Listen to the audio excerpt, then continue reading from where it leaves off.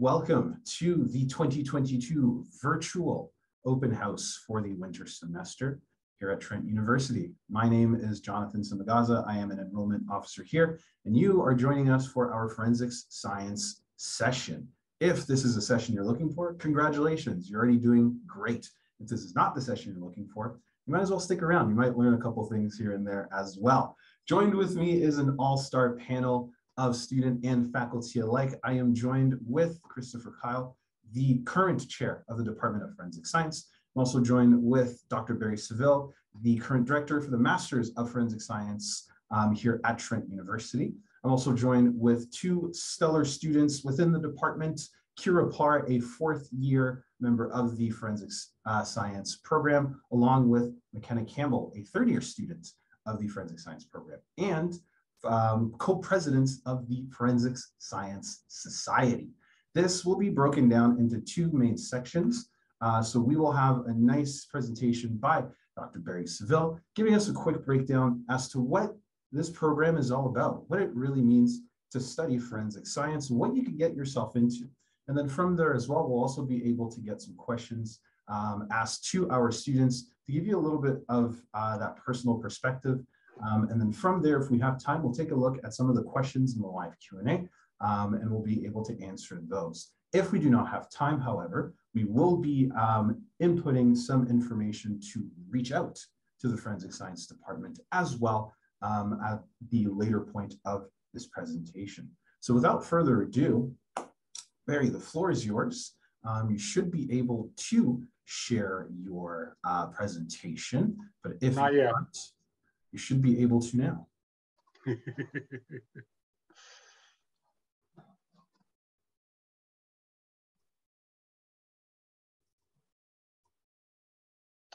You see that? You can. Okay, marvelous, marvelous. Thank you very much, Jonathan, and thank you for my colleagues for being here. Really appreciate it. And thank you all of the students who are joining us today. We're going to talk about forensic science today, and I think that I just wanted to start out with these images of our new student center and of course, the forensic science crime scene house there, or the crime scene center.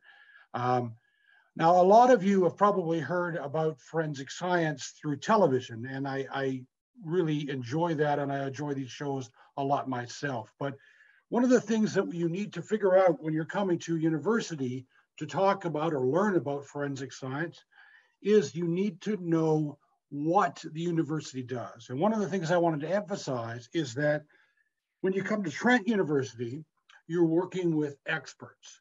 And these are experts because they are experienced in forensic science and because they do research in the area of forensic science. So actually pushing the frontiers of forensic science. So today I'm going to talk about the Wildlife DNA Forensics Laboratory. It's an actual functioning lab at Trent. I'm going to talk a little bit about the research at Trent and the various research centers. Then I mentioned briefly our expanding relationship with enforcement agencies. And then I'll get into some of an overview of the various programs that we have in forensic science, including the BSCFS, the BFCFB, and the BFCFC, as well as the joint majors. And then we'll talk about some thesis options and some hands-on learning options. So one of the things that I think is really exciting about Trent University is that we have this major research center called the Natural Resources DNA Profiling and Forensics Center. And that's one of three major research centers at Trent that I'll talk about. But this is very important to us because they actually have a forensics science center. So they specialize in animal forensic cases, and they've done casework in illegal trade and poaching, disease tracking, animals involved in abuse or attacks, food fraud, or human cases involving non-human DNA. So the instance where you have a crime committed and there is biological samples at the crime scene that aren't of human origin. So those kind of things are done here. Now, a lot of the hands-on work in that area is directed by Dr. Colleen Doyle, and the whole facility is run by Chris Kyle. So it's something where we're actually doing casework here at Trent University. Now that center, the DNA Center, is also part of a larger group of centers here at Trent University where we do research. We have the Water Quality Center. This is a world-renowned, high-class facility in mass spec analysis. And as you may realize, in forensic science, not just the DNA that's important, but we also do analytical chemistry. And this is the place where it's really done. This is one of the top-notch areas, and we have a lot of access to this for our students, as well as professors working in the area of forensic chemistry. We also have the Biomaterials Research Center, and here we can access instrumentation that just isn't available elsewhere, including the microscopy suites and the material characterization capabilities.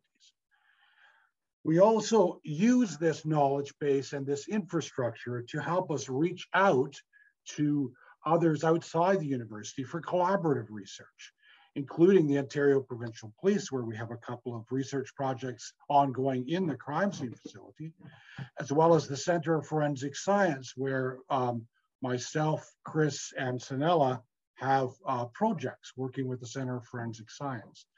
And then we have this large number of placement host companies and agencies. And so we have collaborations with them through our students. And so it's a lot of outreach and interaction for the education of our students. Now, I want to remind you, we're talking university here. And one of the joys of university is that you get to work with people that are actually working in the field and doing the research, doing the cutting edge research. And so that's what our programs allow you to do. They allow you to work with those individuals. Now, the Trent Forensic Science programs, these are what we would call our core programs. And that's my term, so my colleagues might have different terms, but we started out with a Bachelor of Science in Forensic Science program, and that now has a cap of 80, plus or minus. And we also recently developed the Bachelor of Science Forensic Biology and the Bachelor of Science Forensic Chemistry programs. And they have these are all direct entry programs from high school. The joint major programs are second year entry. You have a Bachelor of Science joint major or a Bachelor of Arts joint major. And we'll talk a little bit more about them in future slides, but you can do majors with any other science or with a science that's forensic science and any of the arts degrees. There's also a series of courses you could put together to give you a specialization in law and policing. And that's important if you want to perhaps go into the police services, and you might have some interest in that area, or even if you want to go into law. And then, of course, there's Canada's first, probably the premier, but that's a little bit biased, Master of Science in Forensic Science program. And as Jonathan said, that's what I'm a director of. So let's get a little bit more into here. The Bachelor of Science, Forensic Science, or Forensic Biology, or Forensic Chemistry, so 3 separate degrees. These are degrees that give you as a student professional transferable skills. So not only do you get this rigorous science background, where you get background in biology, chemistry, physics, anthropology, math, and various science electives that you could pick based on your interest, either psychology or computer science, or even environmental resource science, for example. You get that, but you also get these professional skills, some training and job skills, some of the soft skills. So we think it's, well, I won't speak for the others. I think it's one of the best programs around for general education at an undergraduate level. The joint majors give you more flexibility. The core programs that I talked about before are relatively what I would call prescribed. That means that your courses are pretty well selected for you with few options, but there are some options. Here, in a joint major, you get to select the major that you want to work with for forensic science. And as I said earlier, if it's a Bachelor of Science in Forensic Science, then you can pair that up with a joint major with biology, chemistry, physics, computer science, environmental and resource sciences, anthropology, mathematics, or psychology. And so you get that joint degree. Now, one of the things to realize here, if you do a joint degree, a lot of the work is on you. When we have our core programs, the scheduling is done by us. With this, it's a little bit more work for the student. The BA is similar. Now, I think this is one of the best Bachelor of Arts degrees around. Now, you're going to hear me say that a lot. But what I like about this, though, is that you'll get some science as well as the arts. And so it's almost like an applied arts degree or sciences. And here you can combine the forensics with sociology, politics, women's studies, indigenous studies, economics, environmental and resource studies when you're looking more at the policy side, and psychology where you're looking more at things that are less scientific, and even anthropology. You have all of those options for the BA in forensic science. Now, if you have questions when you go along, type them in and we'll make sure that we get them answered and we can figure those out. So I'm talking a little quickly. Our time is limited, but I want you to realize you can ask those questions as well. Now, one of the things about forensic science is that it's an applied science. And this is one of the things that brought me to Trent University is the openness to applied research. And if it's applied research, then you need to have the opportunity to get some hands-on experience. And that's what we offer here at Trent University. And there's a few major examples of this. Now, all of your labs are going to have this hands-on material as well, but there's specific courses. There's a mentorship or field placement course, and this happens in third year in the Bachelor of Science Forensic Science program, the Bachelor of Science Forensic Biology, or chemistry programs. And here, students work in forensic-specific related fields. They have networking capabilities that they can glean from these placements. And those networking things have often led to either further research projects or even later employment. And then later on in fourth year, you have a couple of different options to you. You can have a situation where you're addressing a need in the community through community-based research course, or you can have an experience where you're helping research to either increase knowledge or perhaps develop new techniques in specific areas. And this is an instance which is called the research thesis course, where you're working with a professor who provides you the training, either directly or via their graduate students, and the funds for you to do the research. So that's our upper level experiential learning. I also want you to know, if you're coming to Trent, that we're always thinking about updating our programs, right? And we are hiring new faculty and we're developing new courses. And this is just a smattering. Now, this is looking back a few years to over who we've hired. But basically, Dr. Kyle and I were sort of here initially, and we worked together to hire Rhonda Smith, and then Schaefer and Kahn and Dr. Martik and Dr. LaRue and Dr. Achatone. And so we have a great group of scientists and educators now, as well as Dr. Smith, who's a lawyer, a practicing lawyer. And so we have a really good base of knowledge to educate our students. And with that base of knowledge, we've also developed new courses, the bloodstain pattern analysis and wildlife DNA forensics. The new chemistry programs, I really like molecules of murder. Of course, we've got tox and we've got forensic psych, because Dr. LaRue is a forensic psychologist, forensic anthropology, and then Dr. Martik's expertise is in biosensor development, so we've got some work in that area. And then my course, which isn't on here, is biocrime and bioterrorism. So it's one of the original courses that was here. So we're always developing. We're always coming up with new ideas. And we've got the crime scene facility. And these are just some images from the forensic crime scene facility, looking at the garage and the seminar room. And all of that allows you to be prepared for the real world. So 80% of our grads are either continuing in education or working in a forensics related field. And here are a few examples of what our students are doing. We have students that are RCMP officers or OPP officers. We have students that are working at the Center of Forensic Science or the coroner's office in environmental labs, water testing, research, document analysis, working in hospital labs, the Toronto and York Police Services, Environment Canada. And we have a number of students that have taken their education from their BSCFS or other undergraduate forensics degrees and gone on to do medical doctorates or move into graduate research programs. Now, some of you might be interested, okay, this is all fine and dandy, but this seems like the end of my career. How do we start? Well, we start with introductory courses at Trent University. So the course that I'm most involved in is Introduction to Crime Scene Investigation. So this is 1011, and here we do crime scene analysis, which involves a lot of observation, note-taking, collecting evidence at crime scenes, photography, moving on to those things.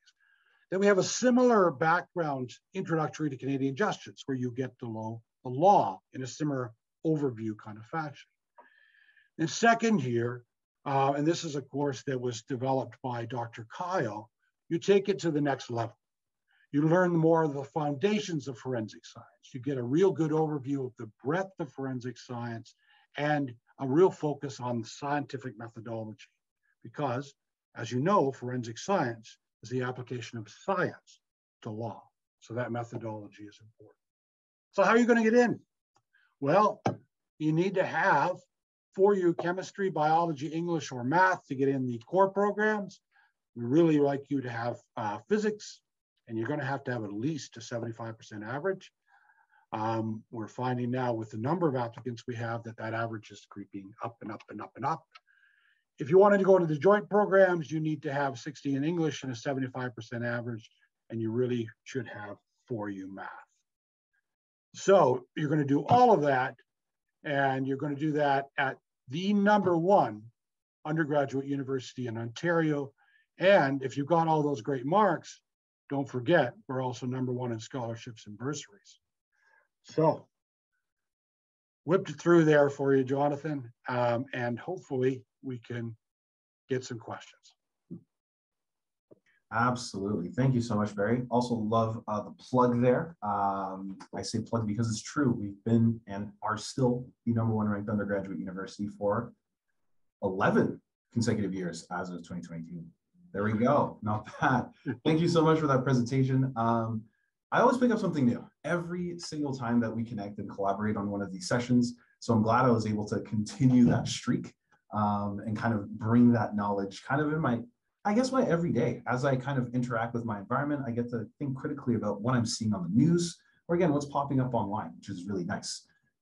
This is a good time, though, to flip the script here on some of our students, just to get a little bit of their perspective as to how their forensics career and their journeys have gone to.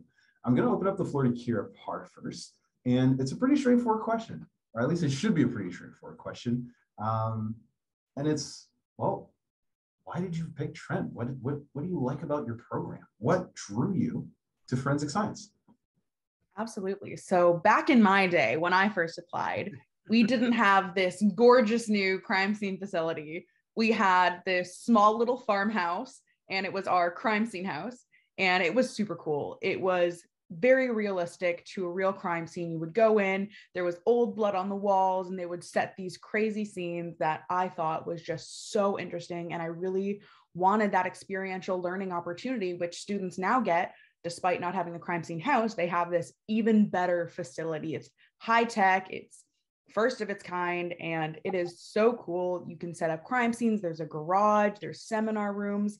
It's awesome. I'm not going to plug that too much. You can find out more information on our website, but I loved all of the experiential learning opportunities we would get in the forensics program, and that hands-on learning that you wouldn't get with many other programs. So that was really what drew me to the forensics program in the first place. And knowing that Trent is a fairly small university, so especially in the upper years, I knew that I would hopefully get to know my professors pretty well. And I knew that would be very advantageous, not just to my learning, but to goals and references in the future. Absolutely. And I guess how earlier on did you introduce yourself to Professor Kyle and Professor Seville? Was this like a third year endeavor? Were you in your first year? Yeah, so with Dr. Seville, it was in first year. We all take his course in second semester, the Introduction to Crime Scene Investigation. Great course, by the way. Not that I'm biased or anything with him being on this call. So great course. That's when I first introduced myself to Barry. With Chris, it was a little bit later with Dr. Kyle, just based on the fact that I didn't have him as a professor that year. So I think it was somewhere in my second year. I couldn't give you a specific date or time, but since then it's all history. Yeah, but it's still your first half of your undergraduate career. I was expecting like a third year kind of introduction, but again, to see that professors are not only welcoming, but also, again, willing to kind of fuel that creativity and fuel that passion really speaks volumes, especially for a program like forensics. Chris, I see that you're back on. Is there a few words that you want to plug in there? Yeah, so I've been looking at the chat, and I think, you know, at these open houses in March, the demographic that we're probably speaking to right now is quite different, and I'm guessing a lot of you have already accepted your offers and you're interested in some certain things. The chats are asking some very specific questions that I can't type fast enough and probably aren't appropriate for the broader audience. So what I would encourage everyone to do, if you've got very specific questions, and a lot of them are, please email forensicscience@trentu.ca, and we will direct the traffic and to the right person to address your questions. Some of the questions are always surrounding physics. You get physics courses when you're at Trent. But it doesn't hurt to have some level of exposure to it. That's why it's recommended. So the other question was about placements, and you get placements if you're a joint major, and we find it actually difficult to accommodate the single major placements and trying to get all of those people in the right places. So there are some limitations. I think Dr. Seville listed them to the joint major. With the huge interest in forensic science, and I was having an interesting chat with the dean the other day, and I don't want to take up too much time here, but we were just talking about in the last 5 years, we've doubled. And with that, the reality is that not everybody that applies to Trent's going to get exactly what they want anymore unless they've got very high averages. And I want to be really, you know, Dr. Seville is a wonderful ambassador and a wonderful salesperson. I'm the downer of the team here, in that I like to be a very straight shooter as well and very direct. So you know, the joint majors, you're going to get some wonderful courses. It's a wonderful degree. It's some wonderful opportunities, but there are some limitations. I think Dr. Seville mentioned to them, and those, not all the same opportunities are open to them as the single majors that have actually made the commitment. I am going into forensic science, forensic biology, forensic chemistry, and we've really made room for them for some of the opportunities. And I just want people to be cognizant of that. I don't want people getting to Trent and then being dissatisfied.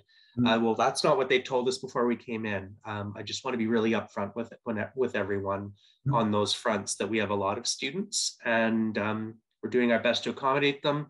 And Dr. Seville mentioned, we're always trying to reinvent things and try and make things better. And I think we've actually done that with a lot more joint, cross-listed courses with Indigenous Studies, with the School of the Environment. We're working on more joint courses with the criminology program as well. So creating even more opportunities for those students. So just because you don't see it in the calendar now doesn't mean it won't be available to you if you accept to come to Trent. And there might be new opportunities that haven't even been listed yet. So those are some of the notes that I'd like to provide. And I encourage people to, again, email forensicscience@trentu if you've got very specific questions. No, absolutely. And thank you again for making those points as well. I also find that emails, again, allow you to have a more fleshed out conversation as well. So again, any and all of your questions, that's the place to kind of place them. And then from there, again, right, you have a paper trail. It can also provide you some resources if you're looking for those as well.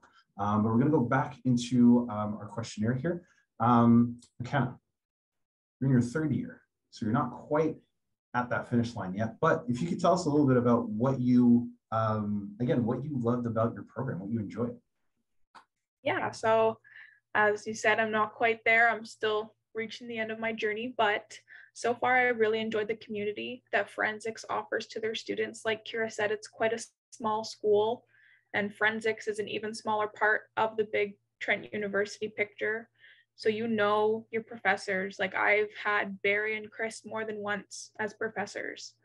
So you get to know them, you get to know students, because a lot of the times you're in the exact same courses with the exact same people every single day, all week. So the community is just a really big part of what I've loved most about forensic science at Trent. Absolutely. So much so that you are now the co-president of the Forensics Science Society. If you want to give a shameless plug as to what you do and who you are. Yeah, absolutely. So we are a student-run organization. So we are completely run by students, and we also run all of our events for students. So we do fun events like activity night. We have unsolved case files coming up for the students here. And we also have a very exciting event coming up on the 14th. It is professionals night, where we're having 3 professionals. One is in 2D and 3D crime scene reconstruction. We have a forensic pathologist and someone who works in corrections recruiting. So they're going to come and they're going to give a talk to us about what their education was like, what their career was like, and like the connections that they have between other people in their environments. So actually that is open to all of you. Even if you're not currently a student at Trent, you're more than welcome to register. I'll put the link in our chat when I'm done speaking. But yeah, it's a great club. I really enjoy. You get to meet your professors even more. Like me and Kira get to go to the department meetings. We get to have opinions on the classes and what the students would like to see. So I love everything here, if I'm being honest. Nice. There you go. And she's not even paid. So there you go. Take that. No. Jonathan, there's one question I'd like you to maybe try and address here, and it's about in-person tours of Trent. Are there going to be some in-person opportunities for people on the call to visit Trent? Absolutely. So we currently do have in-person campus tours that are running. Again, we're going based off of the mandates that are in place, along with, again, our health board here in the city. So as things begin to open up, we will reevaluate a lot of our initiatives, including our campus tours, to then see if we can open up our campus even more to some of our guests. So if you want to wait a little bit until kind of the spring months, you absolutely can. If you're super eager, if Barry, Kira, Christopher, Kyle, and also McKenna kind of got you really excited about Trent and you want to see it ASAP, you absolutely can go and book a campus tour. And we will also have multiple tours available during the March break as well, just to make sure that you're really able to take a look at what potentially could be your second home.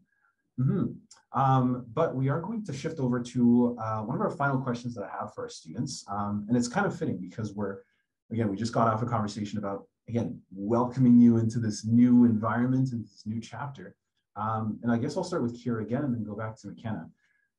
Bring yourself back to your first year, right? Or even at the end of your first year. Do you have advice for students that, again, are applying, have gotten accepted, or are coming to Trent, right, for forensics? Maybe they're excited, maybe they're a little nervous. What would you tell them?